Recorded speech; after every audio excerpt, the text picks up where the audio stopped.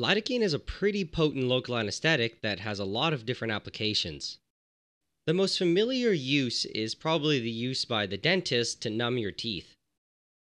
It's also used in other things like creams and topical ointments for minor pain relief. In this video, I'm going to be extracting some lidocaine from an over-the-counter product, but in a future video, I might synthesize it from scratch. If you're interested in knowing more details about local anesthetics in general and just a little bit on how they work, you should check out my video on the synthesis of benzocaine. I was going to be lazy and copy-paste my intro from the other video, but I decided it's better if I just link back to it. Anyway, without further stalling, we can get on with the extraction. For this experiment, you're going to need some maximum strength anal lube by Passion. This is the best product for extracting lidocaine because it has the highest concentration of 5% and it has no emulsifiers or surfactants. Nicely enough, the only chemical that's required for the extraction is sodium hydroxide. To start out, we fill a beaker with a little bit of distilled water.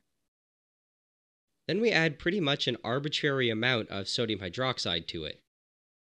Then, using the magnetic stirrer, we stir until we get a nice clear solution. Dissolving sodium hydroxide releases quite a bit of heat, so by the end the solution might be steaming a little. We then open up the brand new, never before used bottle of lube and pour it into a beaker.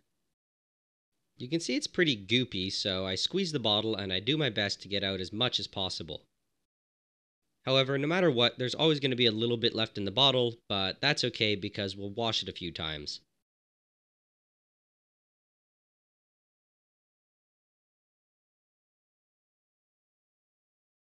So we pour in some distilled water, cap, and then shake it vigorously. This might produce a little bit of foaming or bubbling, but that's okay. Once it's been shaken and thoroughly mixed, we can uncap it and add it to the rest of the lube. I did a second washing just to clean the bottle as much as possible, but at this point it was already pretty clean.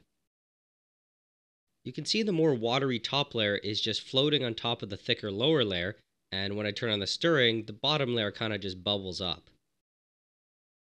Even if the beaker is lifted up and shaken manually, it doesn't really mix all that well. To get it to all be one homogeneous mixture, we need to add more water. I topped the beaker off to about halfway, but the amount of water that I added was pretty arbitrary.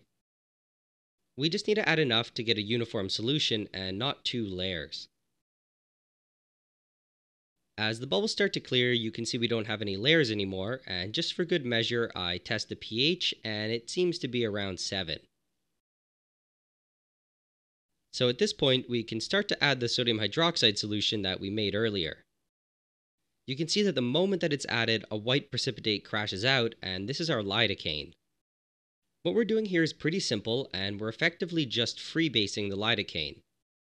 For the lidocaine to be soluble in water-based lube, it needed to be the salt version, lidocaine hydrochloride. This salt version is very water-soluble, but it's also slightly acidic, so this means if we add a base to it, we can neutralize it.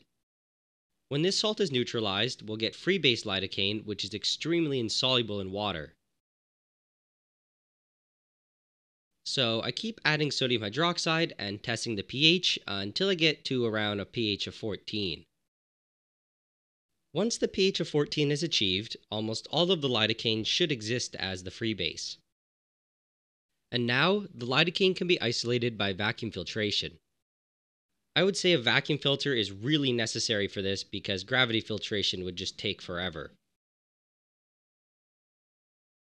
Eventually, most of the water is gone and we're left with the lidocaine at the bottom, but it's a little gooey. To get rid of the gooiness, we just wash the lidocaine a few times with some distilled water. With each washing, we stir thoroughly using a glass stir rod to break up any large chunks. After washing it a few times, the lidocaine is definitely cleaner, but it's still a little bit gooey. For now, this is okay though, and I transfer the lidocaine blob to a beaker. And then we pour in more of the lidocaine suspension and filter it off. We do it exactly the same way that we just did it, and we keep repeating it until everything in the beaker is filtered. We keep doing this and we're left with a decent amount of wet lidocaine. So with all of our lidocaine in the beaker, we add some distilled water to try to clean it up a little. We mix it around to try to break up all the large chunks and try to get rid of all of the water-soluble stuff. So eventually most of the large pieces are broken up and we're ready to filter it off. It's transferred back to my nice fritted filter and the water is vacuumed off. To this, I then add a little bit of distilled water. Then, just like I did in the beaker, I mix it around and try to wash the lidocaine. When the lidocaine is free of all the water-soluble stuff, it should be a free-flowing powder, whereas right now it's kind of clumped up. After I think I've done a decent washing job, I vacuum off the water. Then, more water is added, and I keep repeating this until I feel it is clean. After several water washings, you can see that although it's still not perfect, it's a lot more powder-like than before. There are some little bits that stick together, but overall I would consider this a powder. So now we have some free-flowing lidocaine freebase, and it looks pretty clean, but actually looks can kind of be deceiving. To clean it up, we add it to a beaker and we drop in a stir bar. Then, using a squirt bottle, I add in ethanol until all of the lidocaine dissolves. Lidocaine is extremely soluble in alcohol, so it really shouldn't take a lot to dissolve everything. As I kept stirring, things were dissolving well, but you'll notice this black clump that's floating around. I'm honestly not really sure what this is, but it's definitely not lidocaine. Once everything's dissolved, we set up a quick gravity filtration using a funnel and a cotton plug. We then filter through all of our ethanol lidocaine solution. The cotton plug, the beaker, and the funnel are all washed thoroughly with ethanol to make sure that no lidocaine stays behind. Then with stirring, we squirt in water to crash out the lidocaine. The more water that we add, the less and less soluble the lidocaine will be in the solution. In theory, if we do this really slowly, we can probably grow some pretty nice crystals. However, I wanted to go quickly, and actually surprisingly, even when you go quickly, you still get crystals. Eventually, upon one of the additions, the solution will get cloudy. The cloudiness means that there's free lidocaine floating around, but the concentration isn't high enough for it to form any crystals. That's okay, and we'll just keep adding water to increase the amount of lidocaine that's crashed out. And as we do this, eventually crystals will start to form like you see here. At this point, I kind of just went crazy and poured in a bunch of water. After this large addition, we're left with a relatively clear solution with a lot of crystals floating at the top. These crystals are then separated from the water by transferring them to a nice clean fritted filter. The water is vacuum filtered off, and just like before, we wash the crystals a few times with water. Each of the water washings is also used to wash out the beaker to make sure that none of the lidocaine stays behind in it. Finally, we wash the sides of the filter using a little bit of water, and we let the lidocaine dry by pulling a vacuum on it for a few minutes. What we're left with is some very nice, slightly wet lidocaine crystals. I laid out the lidocaine and I just let it dry overnight in air. In the morning, I was left with some pretty dry lidocaine, and when I weighed it, it came out to be about 6.5 grams.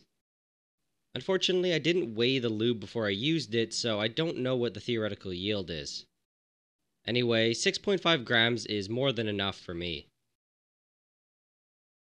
It's really important that you just let it dry it in air because it has a really low melting point, and if you try to dry it in an oven, something like this will probably happen. The method that I showed in this video might work on other products that contain lidocaine, but I can't guarantee it. I did try it on a few others, and none of them worked, and on top of that, all of the ones that you can easily get from the store will probably have a maximum concentration of 1%. To make the extraction the most time efficient, you really do want to work with the highest concentration possible. Also, the biggest tip that I can probably give is don't try to do any extractions using organic solvents.